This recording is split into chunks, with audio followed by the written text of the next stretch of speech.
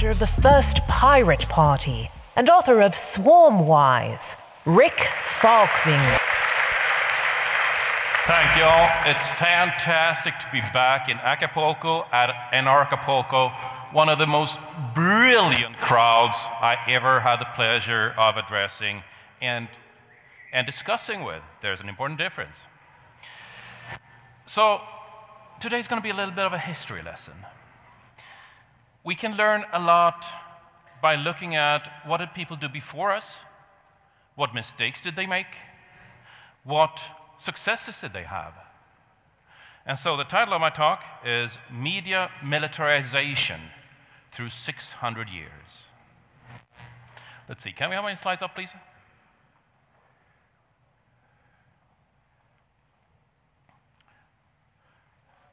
Okay, am I going without slides? There we go. And let's see if we can go full screen as well. There, all right. So they're coming up. Awesome. And you can reach me at Falkvinge on Twitter, just like that. Whenever I say something really bright, whenever I say something really dumb, please tweet about it because I love seeing my name on Twitter, regardless of whether it's dumb or not. So, we already had a brief introduction here, but just for fun, let's see here. How many have heard of the Swedish Pirate Party before? Let's see a show of hands. Okay, yeah, I'd say that's most here. That's about 2/3. Funny enough, that's so consistent, no matter where I present, that I'm actually putting that in the slides here. And so, just for kicks, I know we're anarchists, we don't really believe in the state, and the Pirate Party was a hacking the state against itself, but how many have heard of any other Swedish political party? Any of them? 1, 2, 3, yeah. So,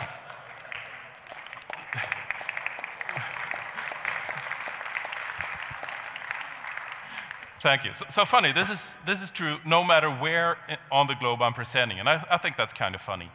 So I founded the first Pirate Party on January 1st, 2006. It just took off like a rocket, and it spread to 60 countries after my proof of concept of putting 2 people in the European Parliament, kicking the old dinosaurs out of office, which is the one effective way to change policy. Because a career politician has priorities on their list. The first priority is to get elected. The second priority is to get re-elected.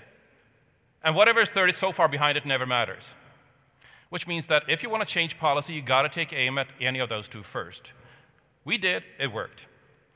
So we did that through voluntarism, swarm leadership, what I call swarm leadership. I spoke about that last year here at Anarchapulco, and how we had a cost efficiency advantage of 2 orders of magnitude over the old dinosaurs. We were running circles around them. And I wrote a book about that. It was in the intro here. You can get it for free at falkvinge.net/books. But if you just remember the name Swarmwise, you can find it easily. I got some awards for that. Foreign Policy magazine named me a top 100 global thinker. Time magazine shortlisted me as one of the 100 most influential people across all categories. Guardian of all newspapers called me top 20 freedom fighter, and so on and so forth. That's kind of fun, but at the end of the day, these are magazines trying to sell copies. So what matters are the ideas solid? And we're going to look at some of these ideas today in the light of history. And I think you're going to find it quite funny. What I'm doing today is also that I'm head of privacy, head of liberty, if you like, at a VPN company called Private Internet Access. My favorite kind of activism is the financially sustainable one. So we keep giving people liberty, or selling liberty, if you like, at a very affordable price. I'm writing a software package called SwarmOps, which is essentially a back end to the methods described in Swarmwise. It's got public domain, of course. Going into beta in just a few months. You can look it up on GitHub. And I'm doing speaking like this. So, today's entertainment, media militarization through 600 years. There are some very common red threads throughout history. And I'm going to illustrate with a few examples of how the dinosaurs react when they're threatened, as they are right here, right now. Militarization, of course. That doesn't mean rolling in tanks. For us, that can mean something else. It means the state using arms against peaceful civilians, which is bad. We all agree that's bad. So I lost my slides again. I'm going to roll on. Whenever you guys get the slides up, I'm good. Did we already get them? No, my screen went blank here. So, going back to the, here we are. So a couple of red lines is that everybody used media to wage war on knowledge. They used media to wage war on knowledge. Everybody had their own flavor of fake news. And it was about the power of the narrative. I'll be coming back to that again and again and again. The power of the narrative. And how history repeats itself. So, in the 1500s, this was right after the Black Death in Europe. The monasteries were decimated because the population was decimated, and the last institution to become repopulated was the monasteries, because people could just not afford to send kids off who were needed at the farm. This meant that the cost of books were astronomical, and the people who had the power of narrative in this time were the Catholic Church. Because these were the guys who were not only controlling all media production in the monasteries. No book got copied by hand, laboriously by a monk and nun, unless the Catholic Church agreed that it should be copied. But they also controlled all media reading, because these books were in Latin. Nobody could read Latin except the clergy and some nobility who didn't care what books said. And even if people could read Latin, which was unheard of, a book cost, in today's value, on the order of $500,000 to $1 full million. Completely out of reach for the common people. So, they held the power of narrative. I'm sometimes doing a little thought experiment, as in, if you were to write all the world's news for a week, what would you write about? How would you exploit that position? Some people think in terms of, well, I could write about myself, make myself famous. Some go a step beyond, saying, I could write that I am famous, making people believe it already. I could write that I'm rich. These are missing the point. If you can determine true from false, if you can dictate true from false, you don't need money in your life ever again. You can make people believe it's in their self-interest to serve you. You can make people believe it's in their self-interest to serve you. And this is what has happened again and again and again through history. Those who wield power have used that power to tell people it's in their interest that the people in power keep the power. Again and again and again. And the Catholic Church made sure that if, on the odd chance, there were some who disagreed, they would send out paramilitary inquisitions and crush their balls, or worse, usually worse. Then came this invention. Gutenberg, 1453. It was a combination of 4 different inventions. We think of it as one invention, but it was a combination of 4, and that's important. Because those 4 inventions were the movable type we think of, but movable type had existed before. This was metal movable type, which made it accurate. It was the squeeze press, which made it cheap to print a lot. It was oil-based ink, which made the books permanent. And perhaps most importantly, something you never hear in the history lessons, it was cheap paper. It was paper made from old discarded clothing. That made a book insanely cheap compared to when you needed 300 sheepskins just to get the pages, the blank pages. This allowed information to be distributed cheaply, quickly, and accurately. What happens when an invention comes on the world stage that dramatically allows people to distribute information cheaply, quickly, and accurately? Well, we're living in one of those times. Publish without permission of the Catholic Church. People were starting to spread ideas that were not sanctioned by the previous holder of the power of narrative. In particular, this guy came on stage. He was a little later. Gutenberg came with his printing press in 1453. He thought it would increase the power of the Catholic Church because Bibles would be more accurate. There would be no more errors in copying. Instead, this guy came on stage. Oh, that's me. No, it's not. Martin Luther. Not Martin Luther King. That guy came much later. This is Martin Luther. And he had his 95 Theses, which he nailed to the church wall in, I believe, Padua in 1517, where he was protesting how the church was abusing its power of narrative.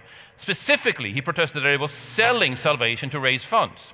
Since the Catholic Church could absolve people of their sins and promise them to get into heaven, the Catholic Church had this brilliant idea that, hey, why don't we charge for this to raise money?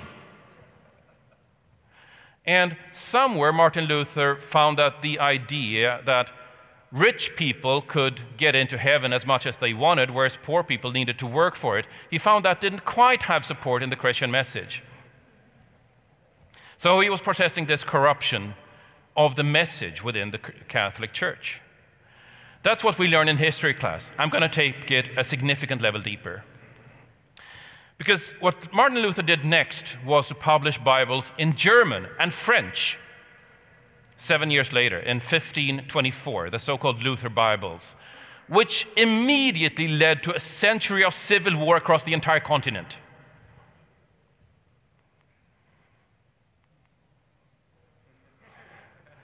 And this is how we back up a little bit and wait, how did a Bible in German lead to a century of civil war again? But remember now, the Bible had always been in Latin. The Bible had always been in Latin.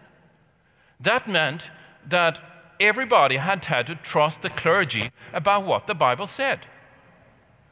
Suddenly, people could go to the source and verify the claims. People were able to go to the source and verify the claims. The power of narrative had been broken. The dinosaur media no longer controlled what was true and false. The power of interpretation, the power of seeing reality, no longer laid with the Catholic Church alone. Even if it still lay with the Bible, the Catholic Church could not, unchallenged, claim what was in it. The power of dictating truth was broken. So, the Catholic Church had lost a gatekeeper position over knowledge and culture, which led to a 180-degree shift of power in Europe, releasing tensions that led to the so-called religious wars, roughly 1530 to 1630, a full century of war among the entire known world at the time, because a book was printed in a language that people could read. Because the power holder at the time lost the gatekeeper position of knowledge and culture. Now, obviously, they tried to prevent this from happening. So the state militarized against this challenge to its narrative. The clergy went to the royalties and said that, you must do something. These people are spreading fake news left and right.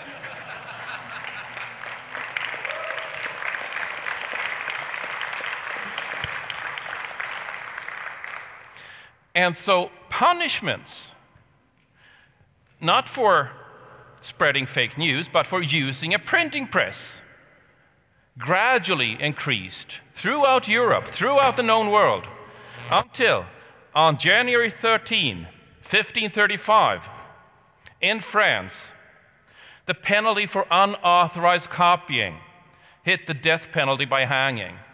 That's the penalty for using a printing press for any purpose. As in,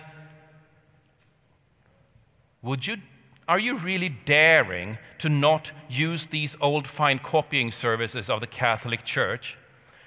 They charge only $1 million per book. Are you greedy? Are you lazy? Do you want to do this yourself? Stand in fucking line, citizen. And here's the interesting thing. Not even the death penalty worked to deter unauthorized copying. The genie was out of the bottle, and people had tasted what it was like to verify claims from the source, to not have to trust somebody in blanco. Now, so you have had a dinosaur gatekeeper over knowledge and culture. You had a dinosaur gatekeeper over knowledge and culture.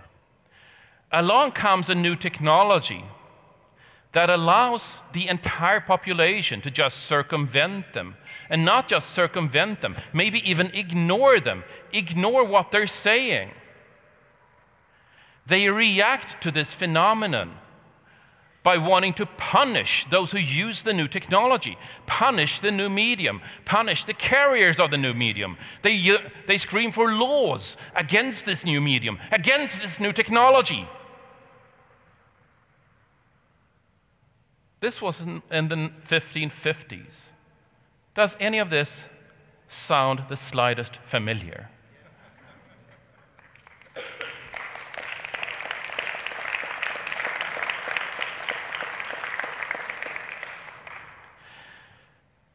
England didn't try to ban printing.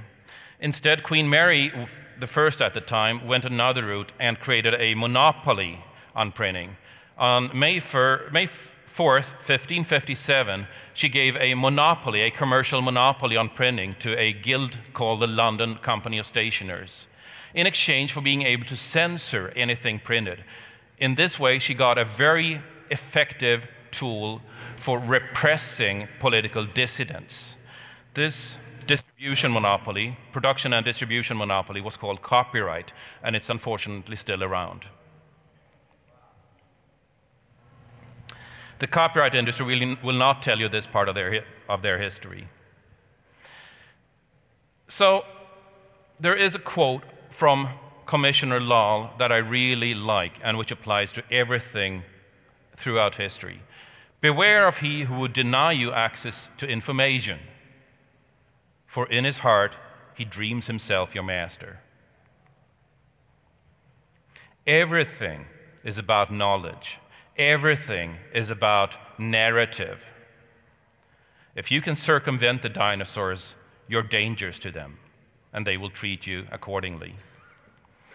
As we know, the Protestants won a significant part of these religious wars. About half of Europe got loose from the Catholic Church, and we can learn something from that, because the reason they won was because they had a superior use of the printing press. They were experts in using the new technology, whereas the Catholic Church insisted on doing the way it had always been done, because that is the way it had always been done.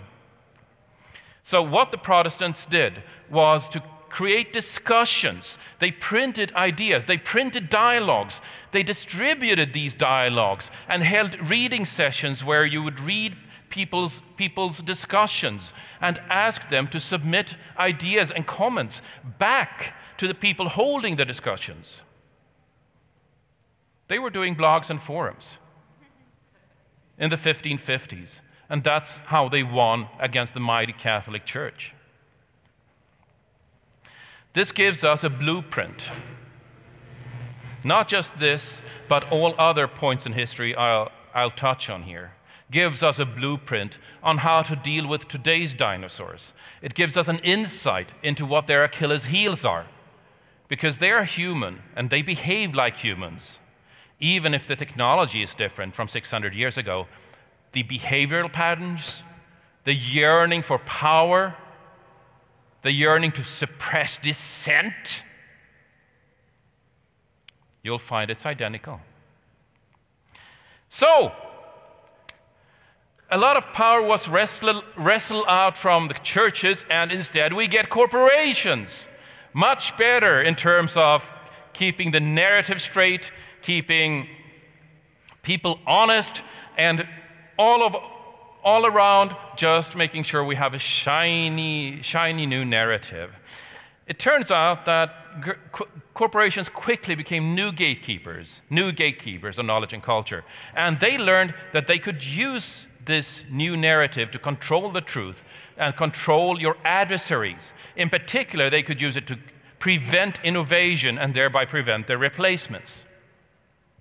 If you can control what lawmakers think is true, what we call lobbyism today, then you can essentially outlaw your replacement. And I'm going to give you one specific example, which I think is, again, a very illustrative example. And it's a red flag. It's a red flag. Because when the automobile was invented, it wasn't called that back then, but when the automobile was invented, a lot of people panicked. This was a noisy thing that caused a lot of people to be scared because they hadn't seen anything similar before, and what about this, and what about that, and so on. So there was something called a Red Flag Act of 1865. A Red Flag Act, or the Red Flag Act of 1865 in the United Kingdom. It mandated that every automobile must have a crew of 3 people. A crew of 3 people. The driver, the guy holding the wheel. A stoker, essentially a machinist if something should break. And, most interestingly, a guy walking in front of the car waving a red flag. Here's an image from that time. It's from 1850-something, so I think it just came out of copyright.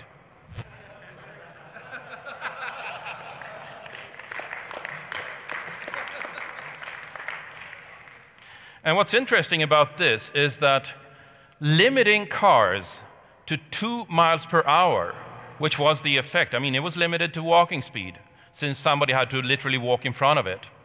Limiting the cars to 2 miles per hour, that limited the automobile's utility to safely and slowly transporting people and cargo to the previous transportation hubs, which were railroad and stagecoach stations. It became clear much later how this law had came about, who had lobbied for it, and which interests had made sure that this would happen. Do you have any idea which industries made this law happen? Of course it was. What we see here is that the dinosaurs tend to pretend to embrace new technology. They say that, yeah, this is a great technology. We just need to regulate it a tiny little weensy bit.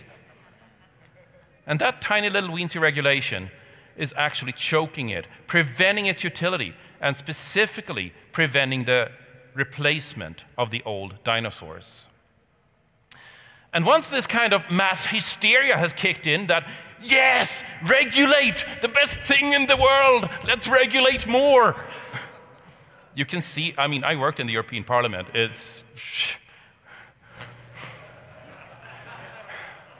There were literally times when you would just see your eyes glaze over at something, and like one of my co-workers would go, vodka. I need vodka. One of my favorite examples of how this mass hysteria can kick in is from Pennsylvania. Because this Red Flag Act, you don't think it stayed in the UK, do you? No, this was a great idea.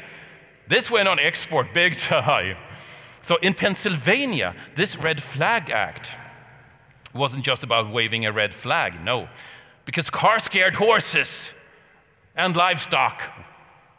So the law in Pennsylvania, or I should say the bill in Pennsylvania, said that the operator of an automobile, I think we'd call it a driver today, when seeing livestock or horses up the street, must immediately take 3 specific actions. They must stop the vehicle immediately. They must disassemble the vehicle immediately. And they must hide all the parts in nearby vegetation. This bill passed unanimously. Unanimously. I believe the year was 1865. No, that was Red Flag Act, so this is slightly later. You can look it up. It's mind-blowing. It didn't become law because the governor refused to sign it. That's the only reason this did not become law.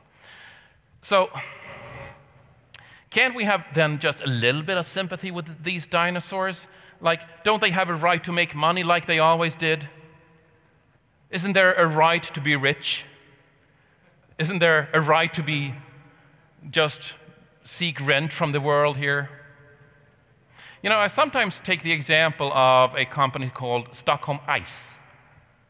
Stockholm, the city I live in, a few more days, and this was before households were electrified. Stockholm Ice had as their business to go out to lakes in wintertime, sew up big blocks of ice, and store these huge blocks of ice on sawdust in barns, and then carry these heavy blocks of ice out to households so they could keep perishables for longer. Because this was before the electric refrigerator.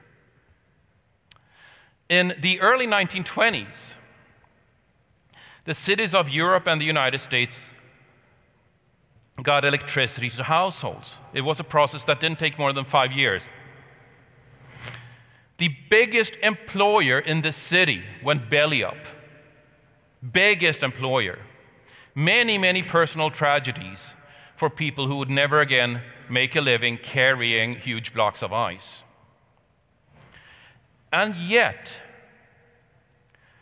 nobody suggested a $3,000 refrigerator fee to go to the Ice Makers Union as compensation for technology. This is blunt, but people do not deserve to be compensated for the passage of time. It doesn't work like that.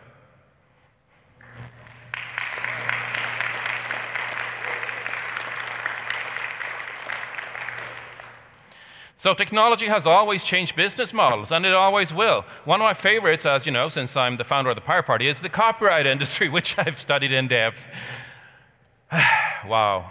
1849, let's start with 1849 and the copyright industry. That year, lawmakers in the United Kingdom suggested that we should open public libraries. Before then, there had only been private libraries. So you needed essentially somebody's permission to go and read books if you couldn't afford them yourself.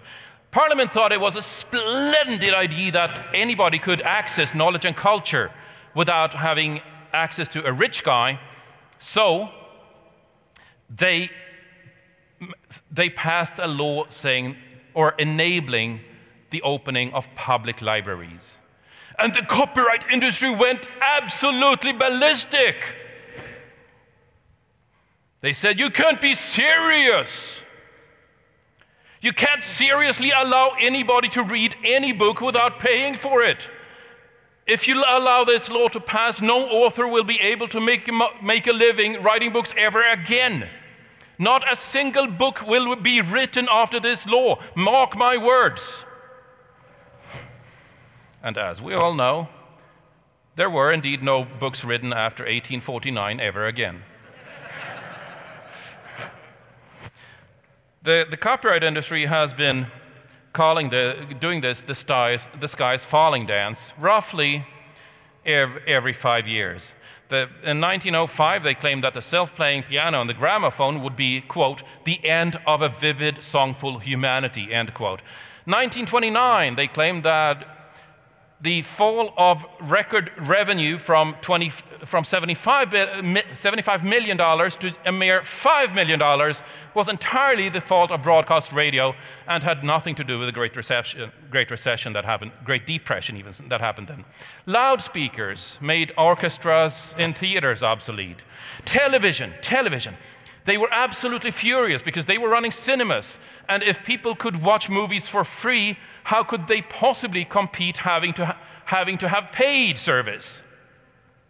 10 years later, they were absolutely furious at cable television because television had to have a free service, and how could they possibly compete with paid? Which is the exact opposite argument.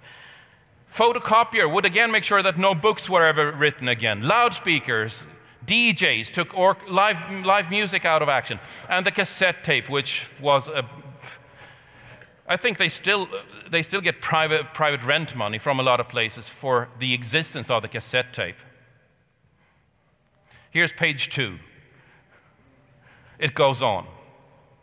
So a question here: who are the stagecoach and railroad industries today trying to prevent the internet, but who are actually choking it, preventing its utility because they know that it'll kill their business? Do we have an idea?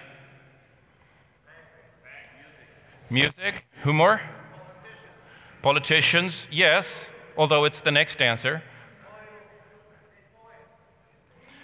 There are many good answers here. My suggestions were telecom and cable TV first, because when I have 100 megabit general purpose in a jack in the wall, there's no way I'm going to pay per minute for lousy voice service. Cable TV, who even watches things on a schedule anymore? And, as came up here, now also news media. Also news media, and by extension, politicians. So, a quick look at the last century, preventing fake media in the 1900s. Because by now there was something called freedom of the press. By now there was something called constitutions and Bill of Rights. And so politicians couldn't do this just cracking down with a paramilitary Spanish Inquisition anymore. When the labor movement got established in Scandinavia, the establishment at the time couldn't prohibit them from printing anything they liked. But, they still needed somebody to print it, and nobody would print it for them. Nobody would print it for them. By sheer random, they couldn't get a contract anywhere in the entire country. So what the Swedish labor activists did was to take a rowboat to neighboring Denmark to print it there. And they carried the newspapers on the rowboats back to the home country. Fast forward another 50 years, and this practice of colluding to prevent printing was outlawed, but you had really embarrassing communists, at least according to the government, in World War II who wanted to print their pamphlets. And so you couldn't outlaw printing, you couldn't prevent them from printing it, so what did the government do? They banned transporting it, of course. They banned taking newspapers on trains. This is real. This really happened. They banned taking newspapers, these specific newspapers, on any kind of public transport. And what we learned from this is that through the past 600 years, the governmental attacks have been on the enabling technology, as opposed to the ideas themselves. As opposed to the ideas themselves. The government never responded to the ideas, just tried to prevent their distribution, tried to prevent people from hearing them because they were dangerous. That law that criminalized use of a printing press in France on January 13, 1535, When you go to the legislative logs and look at the justification for this particular law, you'll see a strong echo of history, because the reason for it was to prevent the spread of fake news and false information. All of these attacks through the past 600 years were repulsed in the same way, by decentralized voluntarism. Many people working together in a decentralized, unattackable fashion to circumvent the central choke points. Every single attack that was successfully repulsed was repulsed like this.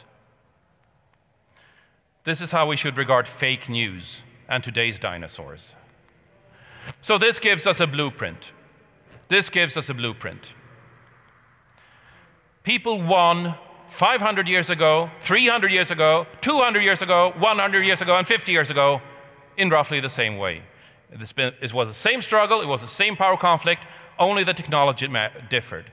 The state had militarized, it was a war on knowledge, and therefore it was won by spreading that knowledge which the government fought. Once that knowledge is learned, it cannot be unlearned. When people had read the Bible in German, they could not go back to only hearing somebody talk about it.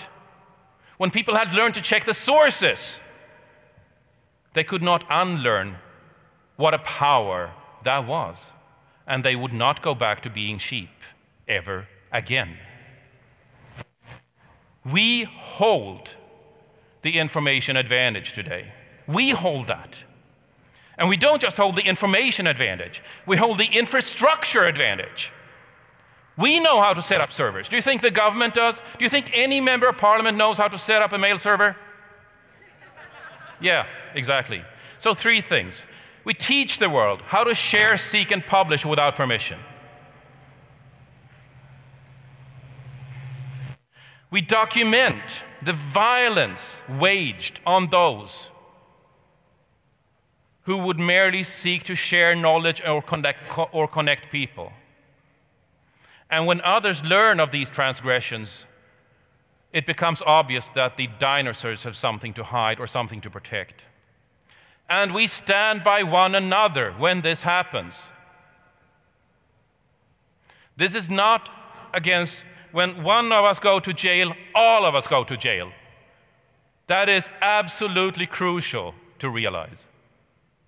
When one of us is threatened, all of us are threatened. And we need to act accordingly.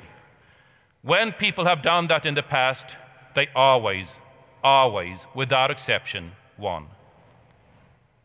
So, as a final observation, authority used to be sold. And the reason authority could be sold is that because it was controlled. Authority was controlled. The reason it could be controlled in the first place was because it was scarce. Media was scarce. The word was scarce. Communication was scarce. And therefore, authority was scarce. Today, however, authority is abundant. Any one of us can stand up, say what we want, and people can choose to follow.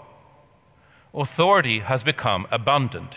It is no longer scarce, and therefore it is no longer controlled and can no longer be sold. Authority is abundant today. Change doesn't just happen. Somebody makes change happen. So as one final thought from this, do you want to be that person? Do you want to be the person that makes change happen? Thank you.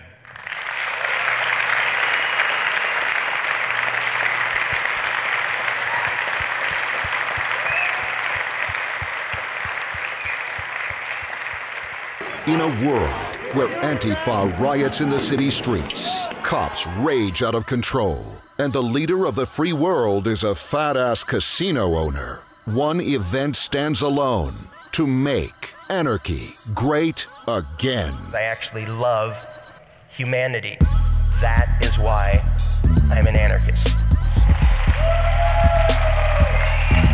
Backwards in the building like we the ceiling, we illin'. No matter who find it appealing, I'm here and I got a feeling that we'll be dealing a lot of pain with a penicillin get drilled in your head. That we are monsters and yeah, we come from the slums and for months we've been pumped, but for once I am now comfortable. I want to grow, I want some more success, and I want to know that greatness can't be rushed, can't be less, so face the bus. Feel free to hate on us, we lace them up. Dudes, we done paid them up. Keep snakes away from us and safe from us, you might wanna be. Remember when clowns used to make fun of me and that they wanna be me, see me and they run at me. I'm gonna be the greatest, yeah I wanna be, but I am not the one to be the fakest for the sake of being played. I'm here, like I never left, set to hell. Nah, cause I can't just fail, so just prepare your ears, it'll get for real. Okay, from here, we will never take the sale, it's squad time. My mind and my thoughts, my highs and my faults, my wins and my loss. When will I fall off? It's a test for me. You are now listening to Veracity. Yeah. Fuck the media, fuck the banks, fuck drone strikes, fuck tanks, fuck hunger, fuck war, fuck ignoring of the poor, fuck the left, fuck the right, fuck the government. Thank you, thank you, thank you, thank you.